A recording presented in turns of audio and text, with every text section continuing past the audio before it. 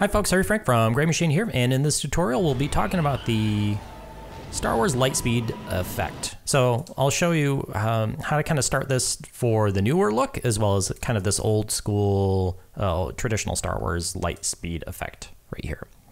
So I'm going to be using Trapcode Particular in Adobe After Effects here. So the way we use this is by creating a solid and applying Trapcode Particular. Now, one of the newer features in Particular is this emitter behavior, where we can set this to explode. This basically emits particles on the endpoint of the layer and then immediately goes to 0 particles per second. Now, what this does for us is allow us to basically set up a burst of particles and not have to deal with keyframing it. And this will actually become pretty useful for us as we move forward. So let me set this to 50,000 particles per second. Just for now. And then what I'm going to do is zero out the velocity, and I'll go to the emitter type and set this to a box. So what we want to do is basically create a burst of particles in a very large area. That's basically space. You know, space is pretty big, so we want this emitter size to be really big. So I'm going to turn up the emitter size X and the emitter size Y.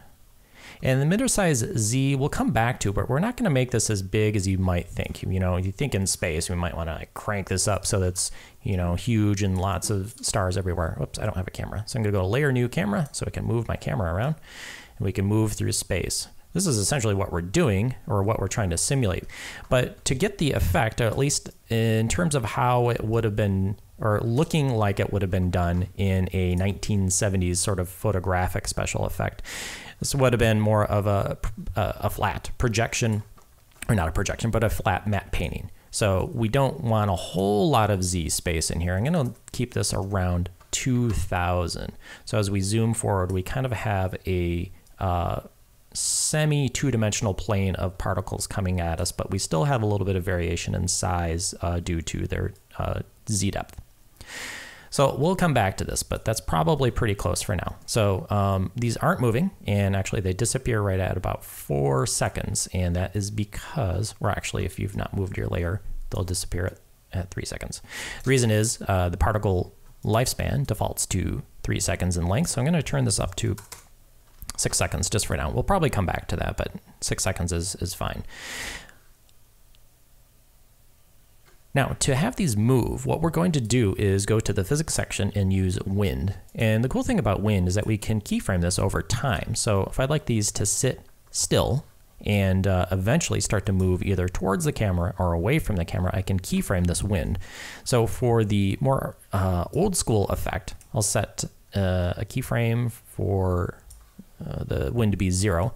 And then if I turn this up to a positive direction, this will move away from the camera. If I set it to a negative direction, it'll move towards the camera. So I'll set this to negative 1000. And this is going to give us the kind of old school Star Wars look, where we're sitting, staring at the star field, or maybe moving very slowly through it.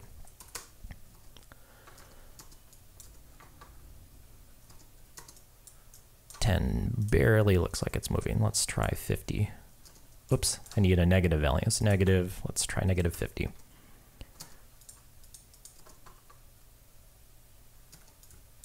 So I'll keep that really low, and maybe negative 10 is just fine. So we just need like a little bit of movement so that we're kind of moving through the stars, and then we quickly jump or accelerate to light speed, and the stars move a lot more quickly. Hopefully we don't fly through a star like that. Now, if that does happen, what we can do, the easiest thing to do is go back to the emitter under random seed and try some different settings here, so we're not actually flying through any stars, which we don't want to do. There we go. So to turn these into streaks, what we're going to do is use the aux system of Trapcode Particular. Now, Particular emits particles, right? Each of these points, it creates points in space and then renders, by default, we're using a sphere, a little sphere in that space. The aux system of the plugin turns each of those points into particle emitters. So if I go to the aux system, turn on the aux system by setting this to continuously, we're gonna start emitting particles from those main particles.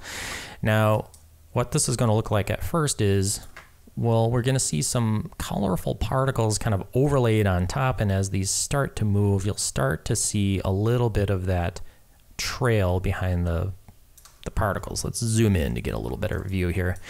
Not the right color, and definitely not as much of a line that we'd like this to be. So what we need to do is have more particles per second emitting behind this particle. And that's easy. We can just go here to the particles per second of the aux system, turn this up, and this is basically going to fill that line up. Now, good practice is to have this particle count as high as you need it, but as low as possible. The reason is, or there's actually two reasons. One is if we really kind of overload this and we have so many particles laying on top of each other, well, for one, it's going to take it much longer to render. And the other reason is that once we start overlapping objects that have anti-aliasing on them, you're going to notice that the edges are going to start to go jagged because all of those alpha channels are adding with each other, and it starts to look a little unclean, a little aliased. So we want to keep that just as high as we want, but as low as possible. So I'm going to leave that at 200. That seems probably pretty good. Obviously, the color map needs a little tweaking. So there's two things we can do. We can go to the color over life of the aux system. Make sure you're not in the particle section, but in the aux system.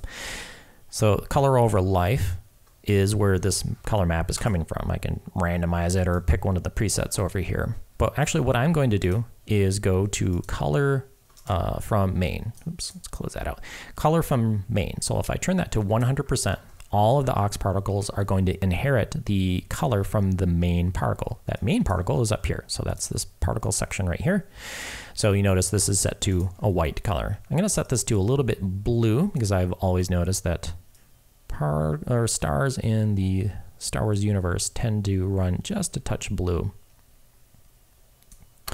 However, when they sit still, they're generally not blue. So when they're sitting and all those aux particles are overlapping on each other, I'm going to go to the aux system again and set the blend mode to either screen or add. I'll set this to screen for now.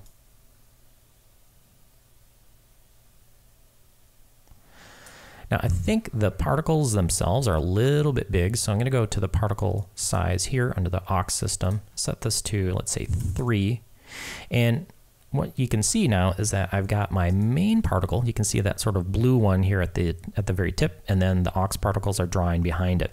Technically speaking, we don't really need that main particle. It's just there to draw on the aux particles. So I can actually turn that size all the way to 0, so we don't see it, but it is still very much being calculated in terms of its position in space. We just don't see it. It's not rendering that point in space, or it's not rendering an image at that point in space.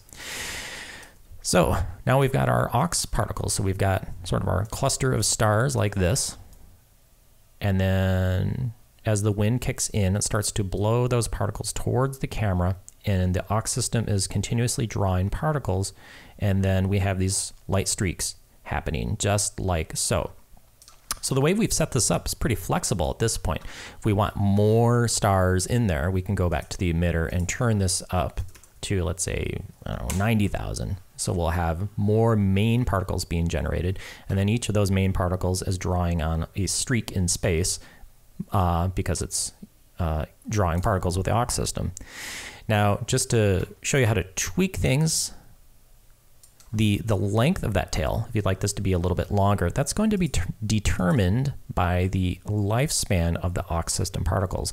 So aux particles don't live very long. They're continuously being emitted by these main particles, and they last a half a second and then they die. So that's where the trail ends here.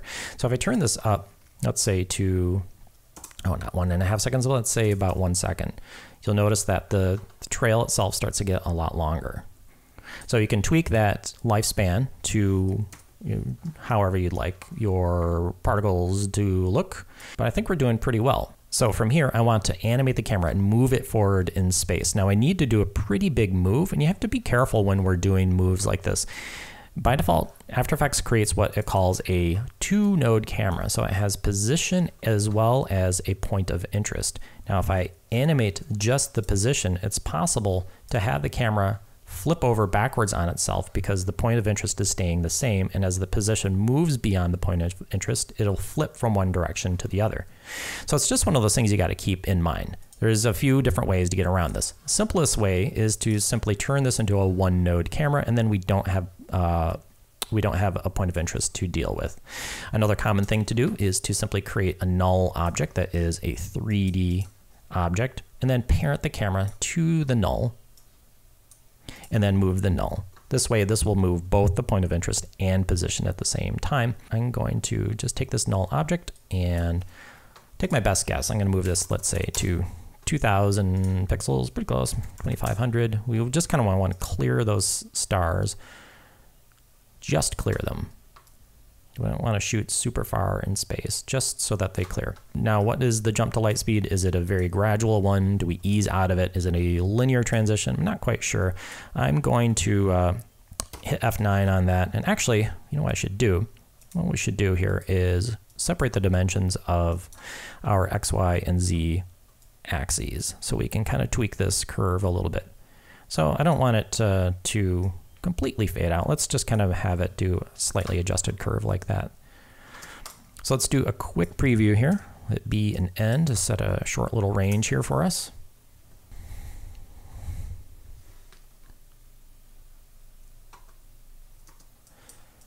So if you compare this to the originals, the original movies have a pretty dense star field in here. So we might not even have enough particles at this point.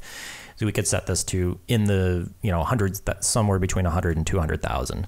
But that's pretty close for now. So this is the original kind of effect. Now in the newer movies, we actually get a sneak preview in terms of what it looks like looking at this from the other side.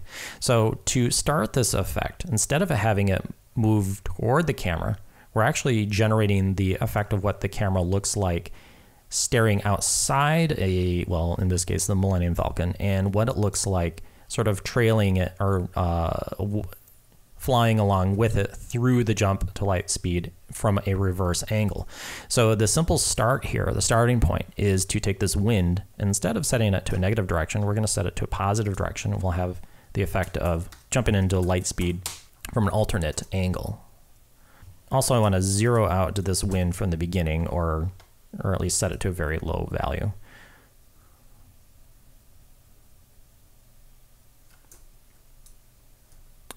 So that's kind of our starting point for this effect. This one gets a lot more complicated, so we'll tackle this in another tutorial, because from here we need to make this super dense, almost to the point where it starts to turn white, and then we can transition from this burst of white into a tunnel with a sort of fractal noise texture. So we'll cover that in the next lesson. See you next time.